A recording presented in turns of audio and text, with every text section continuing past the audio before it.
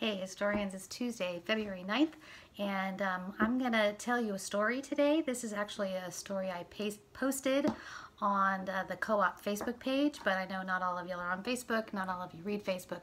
So I just wanted you to tell you this story about this amazing Civil War hero.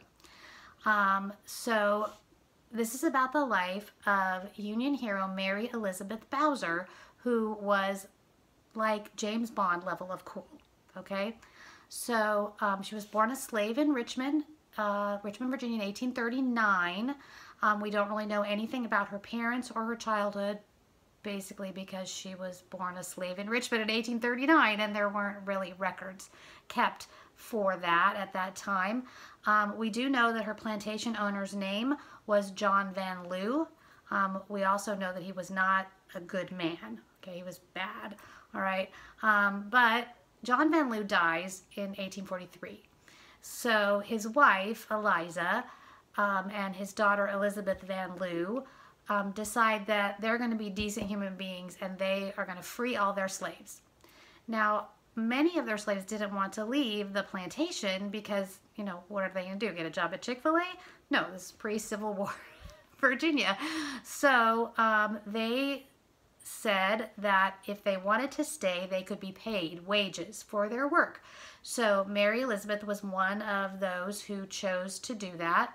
And, you know, either because she was promised pay or, you know, because she was 5 years old and her mom was staying. So, yeah, right. All right, so either way, in 1855, it was recognized that Mary was very bright, and so she was sent to school. She was sent to a Quaker school for Negroes in Philadelphia.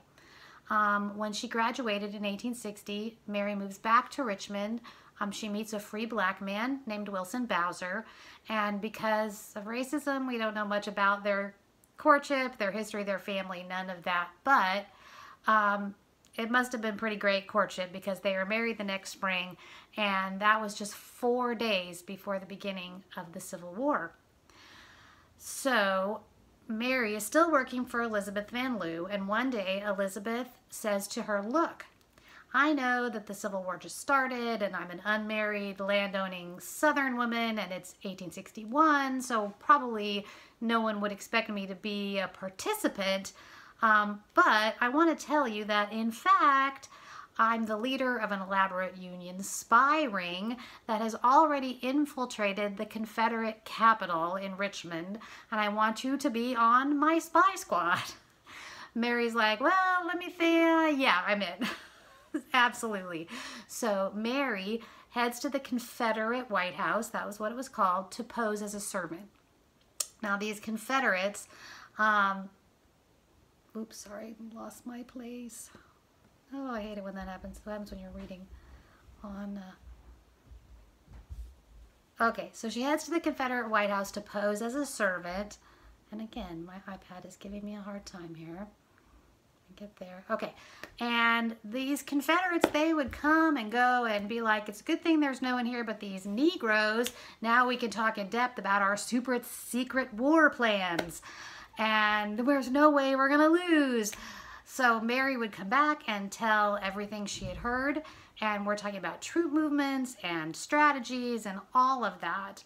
And they also thought she couldn't read, so they would leave all of their plans lying around. She could memorize them and bring them back. And you know, she was just such a help to the Union cause. But after doing this for 4 years, the Confederates realized they had a leak, and they figured out that it was Mary.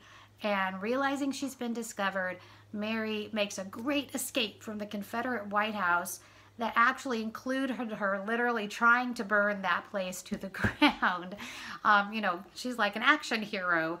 So when the Civil War ended, many records that detailed the Union spy efforts were intentionally burned so that no Confederates who might have a grudge could find them and retaliate against the spies. So unfortunately, a lot of the details, most of the details of Mary's post-war life are largely unknown.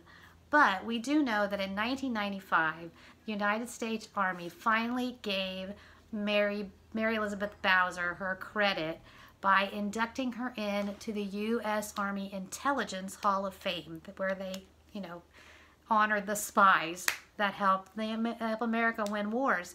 And we also know that the name that she posed under, are you ready for it, was Bond. Ellen Bond. Of course it was. She was just that fantastic. So Mary Elizabeth Bowser didn't just fight for the Union. Under the threat of certain death, she worked to dismantle the Confederacy from inside their very home. And so this February 2021, we are remembering Mary Elizabeth Bowser, an amazing spy for the Union Army who helped the Union win the war. All right, that's it for now. Bye for now.